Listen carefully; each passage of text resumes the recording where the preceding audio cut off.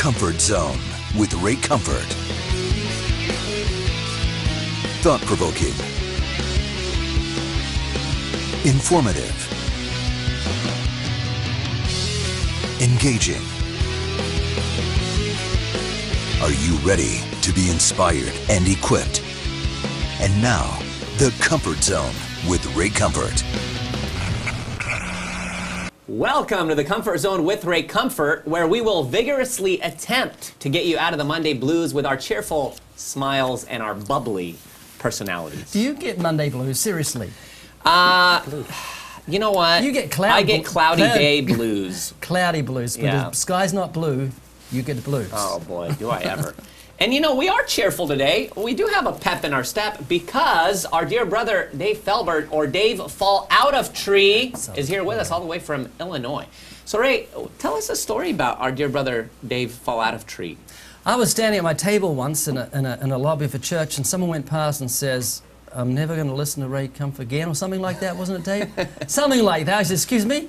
What are you talking about?" And Dave told me that he was up a tree, he's going to shoot some deer.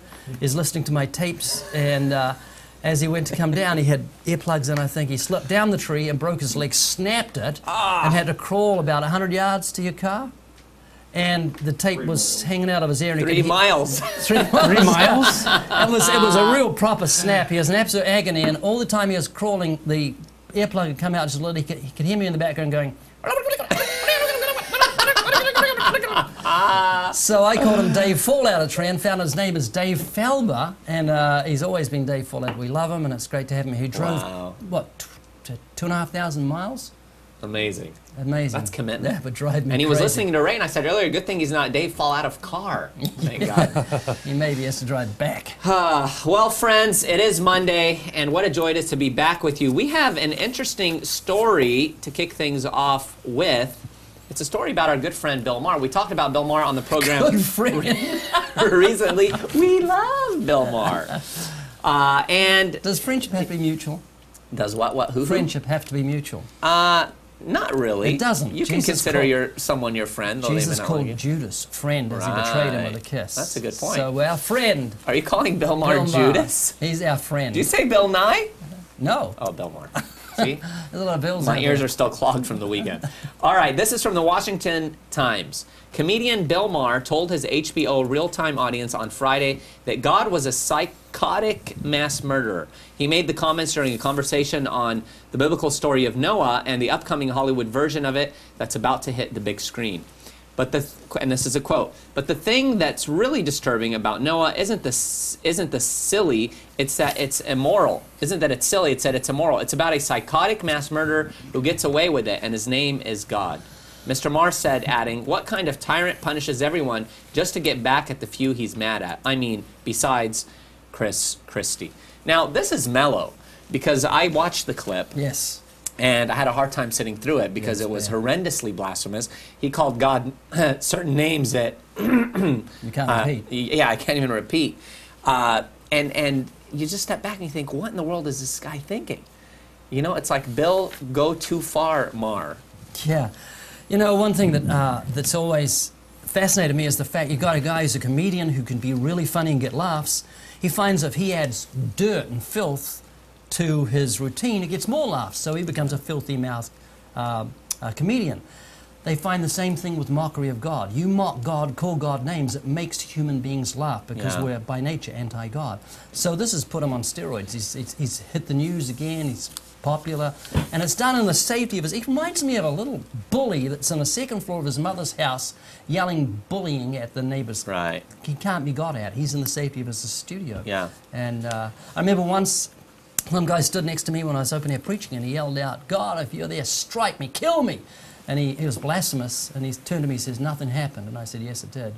You just stored up more wrath." Wow. That's going to be revealed on the day. So true.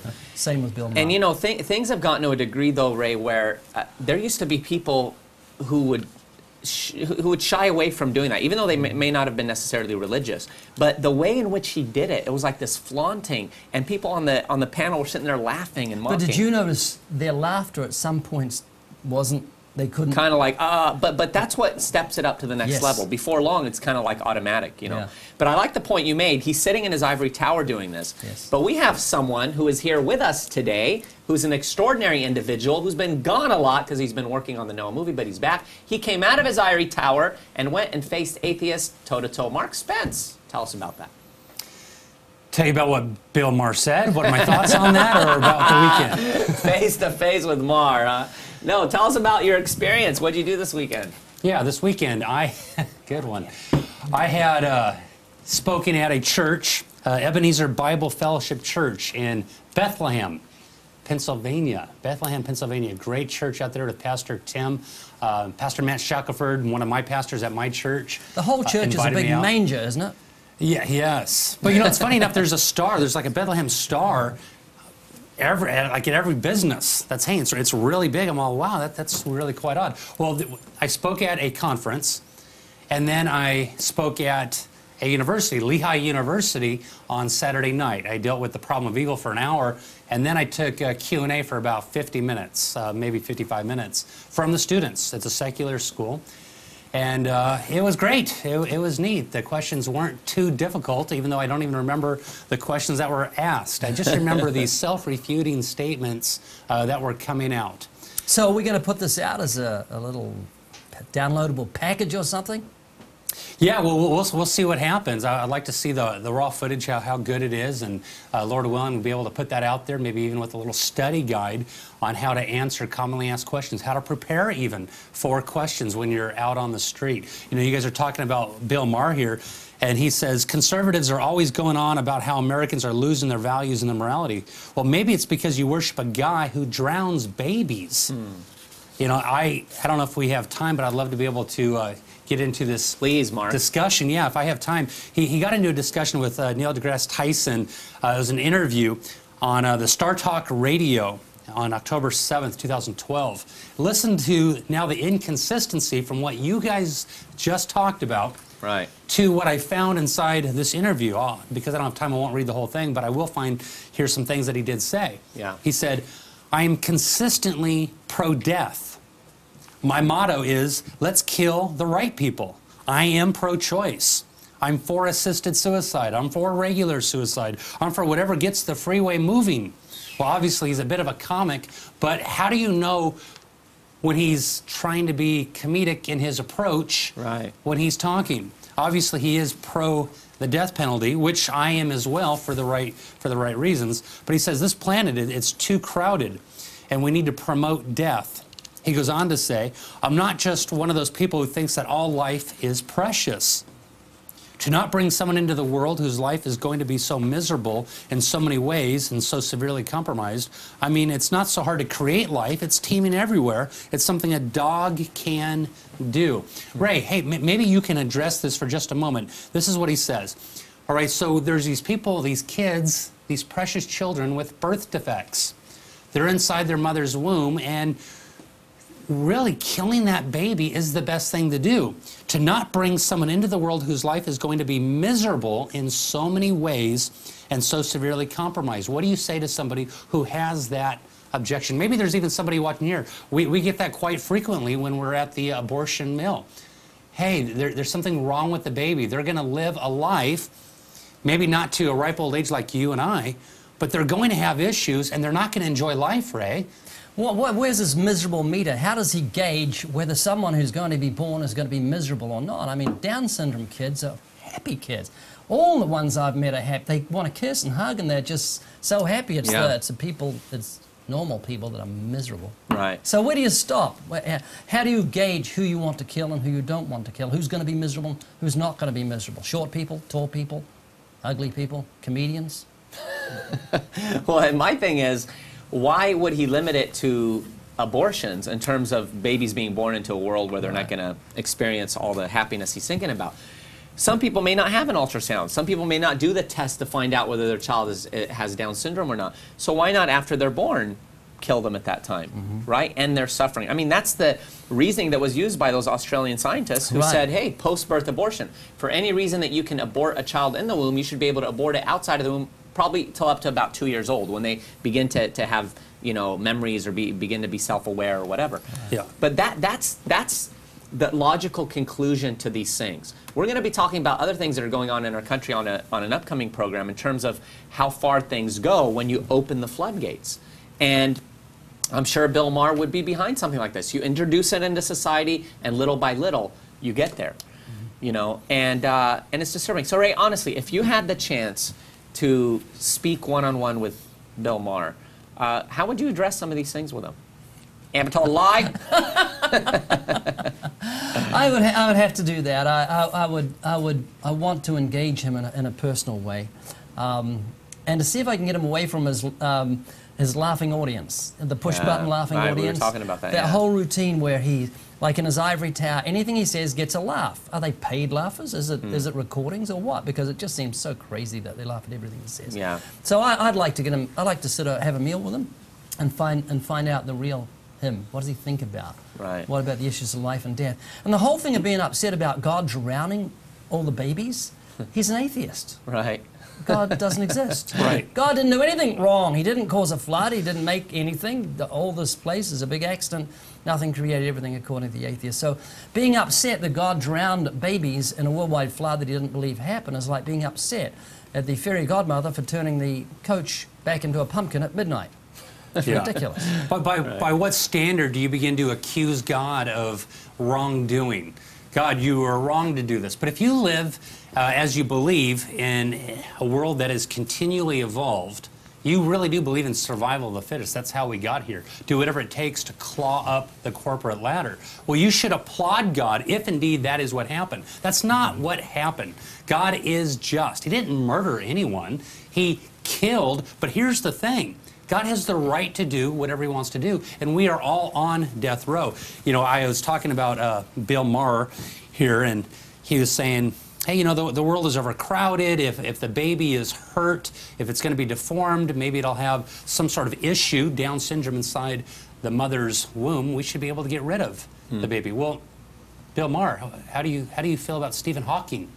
Right. Stephen Hawking, who did have a bit of a defect, now it's progressed over the years with this motor neuron disease, but Stephen Hawking, who's really atheistic within his worldview, has left an indelible mark upon the scientific community.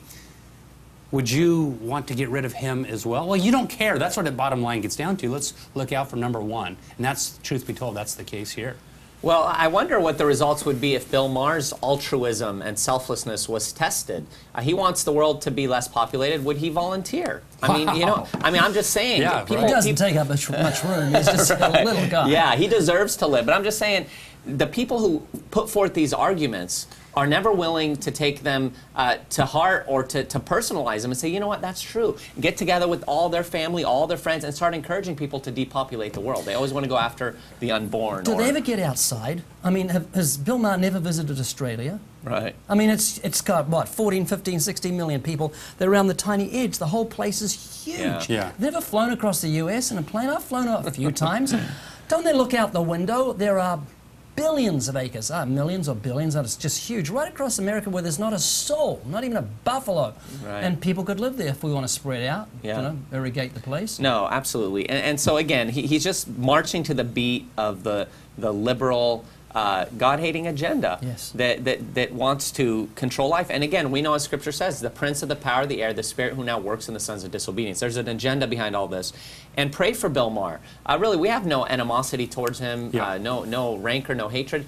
We pity him because he's lost, and we were once as well. But we know the Lord can open his eyes, and so pray that God does that. It would certainly have to be like with everyone, the grace of God, because some of these guys are given over to strong delusion because they don't love the truth. They love the wages of unrighteousness. The agenda is their love of sin. It's not, I'm really concerned about the world being overpopulated. Yeah. It's a love of sin that's the provocating agent. That's true. And again, like we always say, they suppress the truth and unrighteousness. Mark. Yeah, you know, I was just going to say, undoubtedly we're going to get messages and emails and posts that we are coming up against Bill Maher. We're not. We're coming up against his worldview.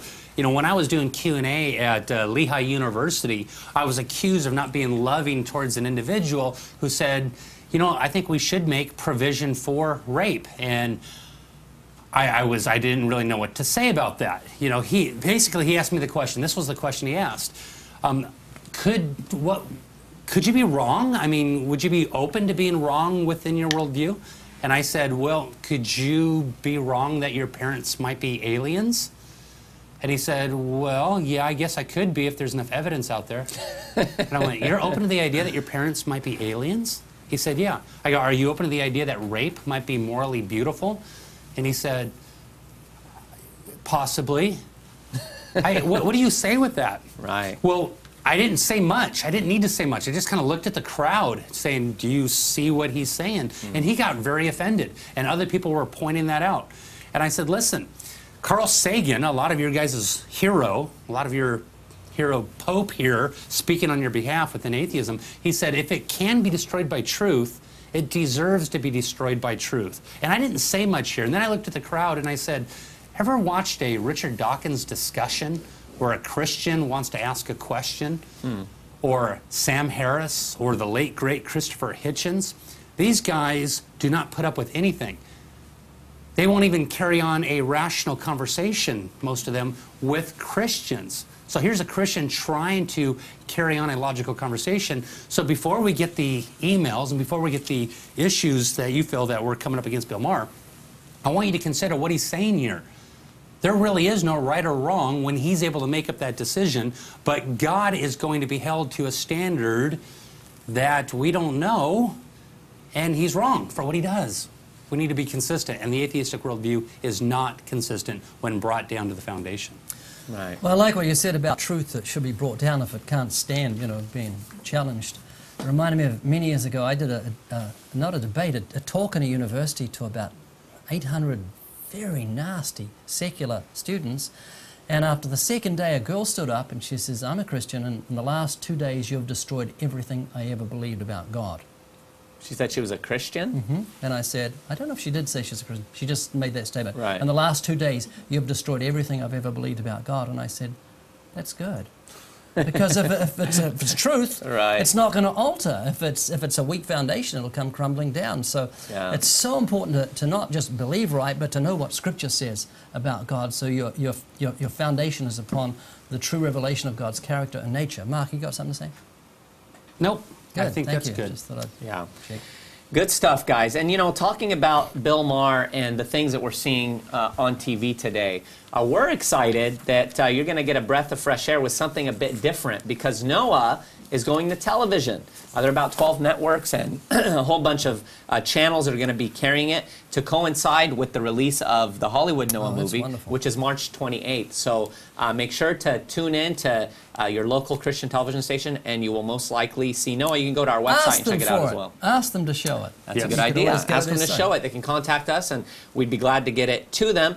And again, if maybe you haven't been connected with us for a while, or you haven't been on planet Earth and haven't heard about our Noah movie, we want you to check out this trailer that will bring you up to speed. So let's go ahead and roll.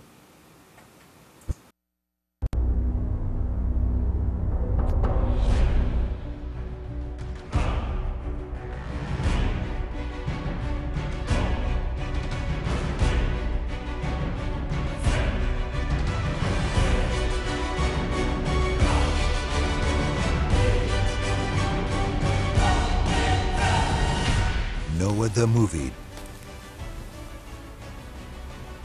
There you have it. That is Noah and the Last Days. And again, we have to clarify that this is not the Hollywood movie.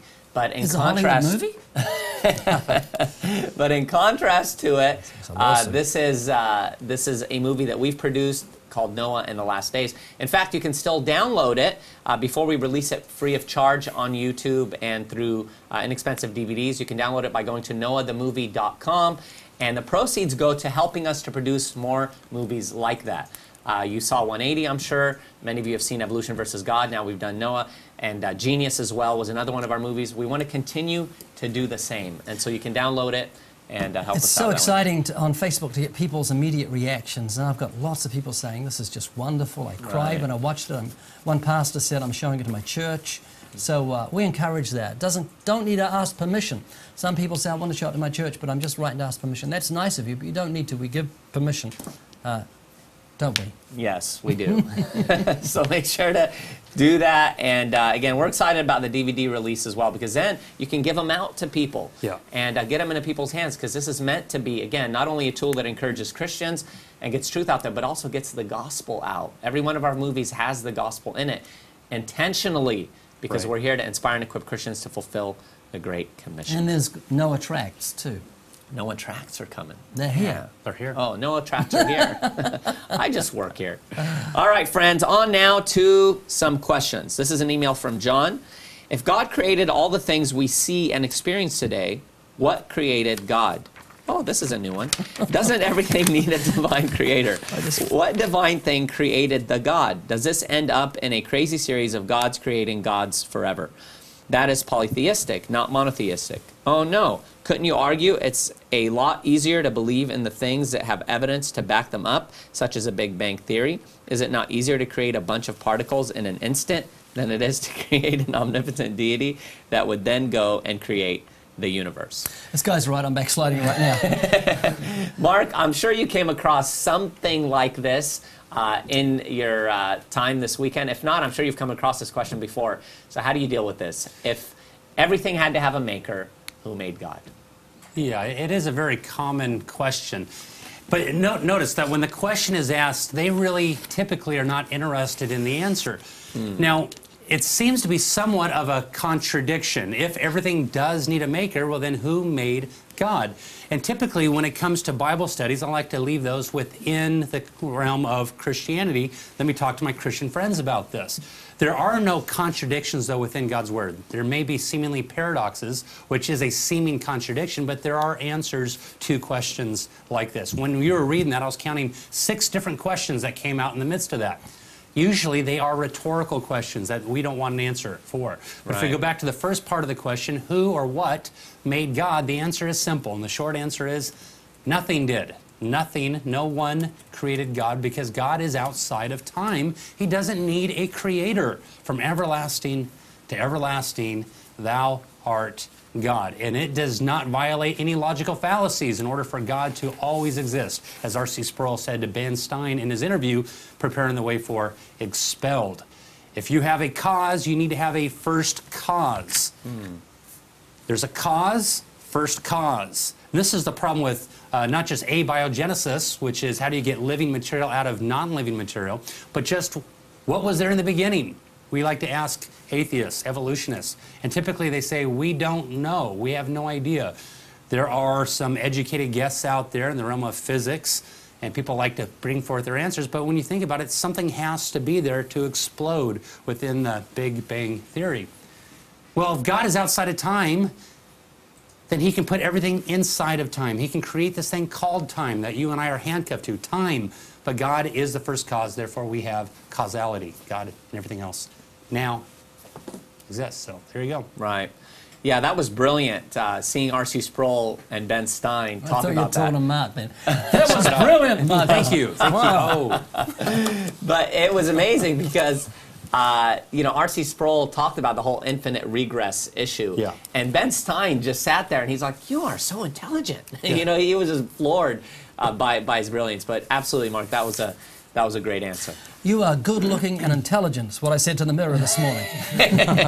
Ray, you got me all excited.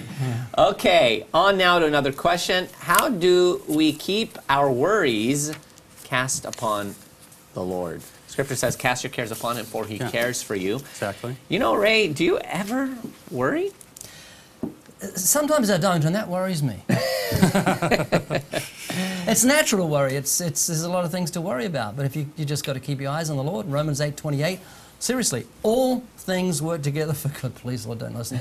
All things work together for good. And if you find yourself in a lion's den, God allowed it for your good. So we've got to mechanically rejoice. You know, I get my downtime. Sometimes I get down, I'm serious about this, I get a little down because I get down for no reason. Ever had that? Oh, yeah. Everything's going Why great. am I depressed? Yeah. Why am I down? And David had the same thing. Why are you cast down? He looked at him, oh, my soul.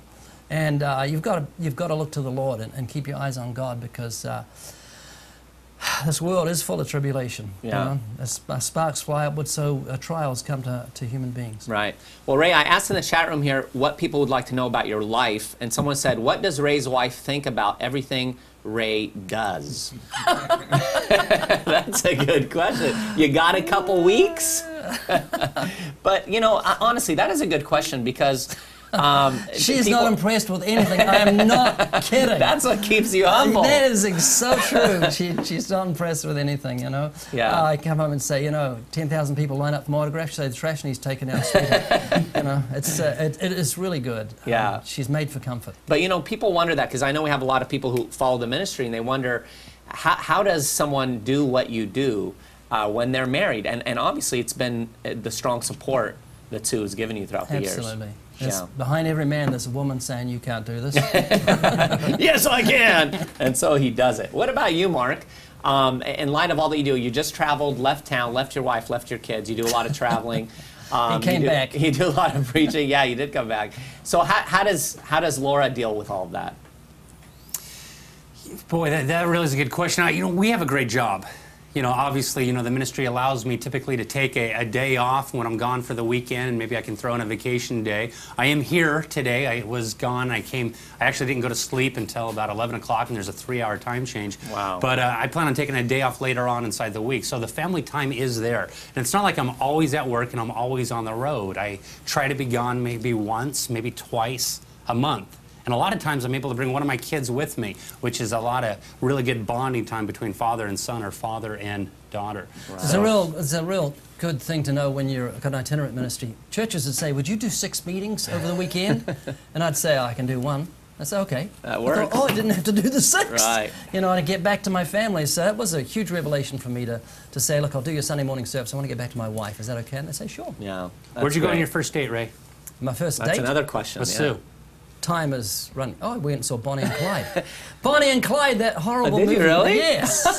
Yes, I can't tell you what happened. Is that a before the movie. prophecy of what your life would entail? Well, friends, time is up again. Thank you so much for joining us. And again, as you saw, the chat room's an exciting place. You can connect with us there. So if you watch us on YouTube, which thousands of you do, you can watch live at tczlive.com and join the chat room. Also, remember, check us out on Facebook, on Twitter, and on YouTube, by the way. Subscribe. We've now cracked 80,000 subscribers, and that's exciting. And remember, most importantly, we brought you into our comfort zone to get you out of your comfort zone. So make sure to get out there and preach the gospel unto the glory of God. For questions about the Comfort Zone with Ray Comfort, or to submit questions for future shows, please email us at email@tczlive.com. That's email@tczlive.com. The Comfort Zone is an outreach of Living Waters. For more resources to inspire and equip you to fulfill the Great Commission, check out livingwaters.com or call toll-free 1-800-437-1893. Now go and preach the gospel.